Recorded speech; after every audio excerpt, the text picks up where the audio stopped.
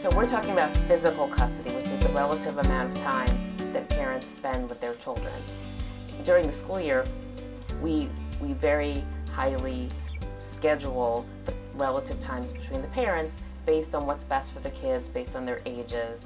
For instance, for smaller kids, we may do more exchanges, which means that they may have different days of the week with different parents each week, whereas with older kids, they may have the same, like, first 2 days of the week with one parent, the second 2 days of the week with the other parent, because they need that regularity when it comes to school.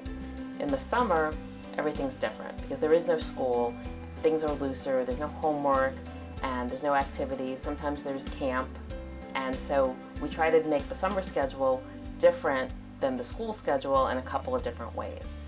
The most important way and the most common way is that we give each parent some uninterrupted time with their children so that they have the opportunity to go away to the beach or travel abroad or whatever it is they want to do. The summer is usually the time that they do that. And we put in rules about who gets to pick which week first. Sometimes we alternate odd, even. But the most important thing about summer and summer vacation is we want to make sure that we're honoring family traditions.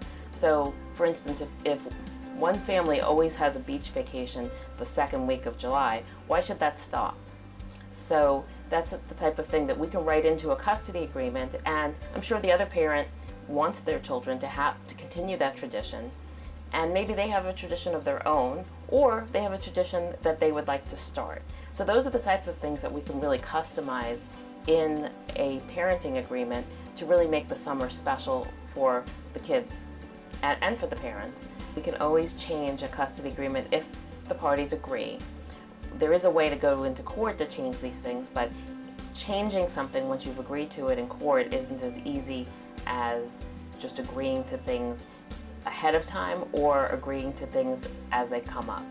The other things that we can do in the summer is we can change the basic schedule. So let's say we have what we call the 5-2-2-5 schedule, where one parent always has Monday, Tuesday, the other parent always has Wednesday, Thursday, and then they alternate weekends. And something we can do in the summer, if the parents agree, is to alternate weeks in the summer. So this way you don't have to have special vacation weeks. Every other week is a special week that the parent can put the child in a specialty camp or have them home. The parent can take off of work, or they could just decide to take their family trips on the weeks that they have vacation.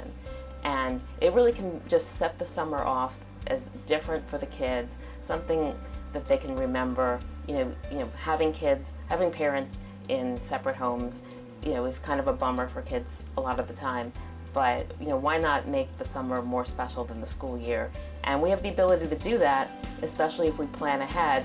If the parties can't work out their issues, the court is going to step in. But when the court steps in, I don't think anybody's happy, because the court's going to step in and give people pretty much just a vanilla schedule that they give to everybody. The court really doesn't have the time to give everybody the very special schedule that they want.